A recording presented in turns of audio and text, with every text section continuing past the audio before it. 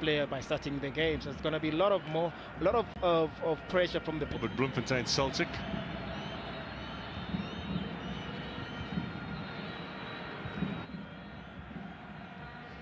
Maswanganyi out wide at 5:30 and again at 7:30. Some excellent matches, Swallows and Supersport, and Chipper United and Galaxy. Out comes Mpoto. Finding this nice break for Fortune Makaringe for today's lineup. Good to see a youngster being given an opportunity. Yes. Now Pirates got a bit of time and space by the visiting side, by Tikazi in particular.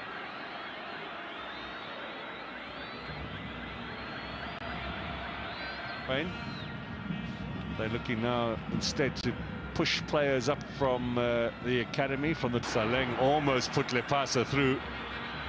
Maswanganyi now finds the opportunity here.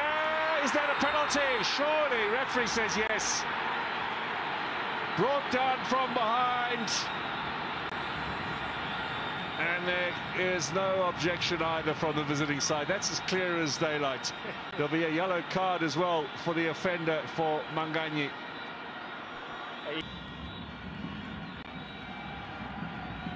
There's going to be so much pressure on the passer being at the strike. Orlando Pirates we're looking to get that striker that will get into double digits, and this is a well taken.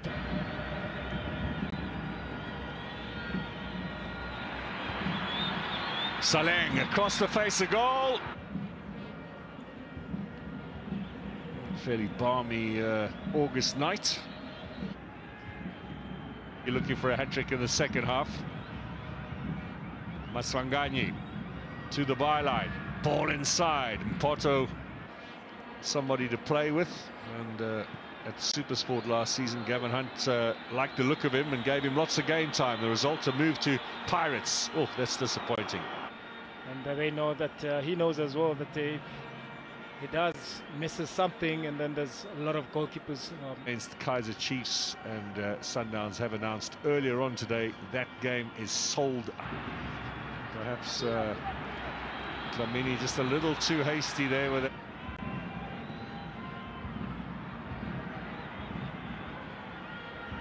Maswanganyi loses out in the battle there to Sotoli. Good turn.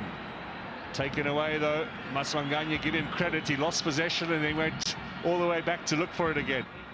They still feel like they do have a chance actually, because I don't think the Orlando Pirates are in control as they were in the first half.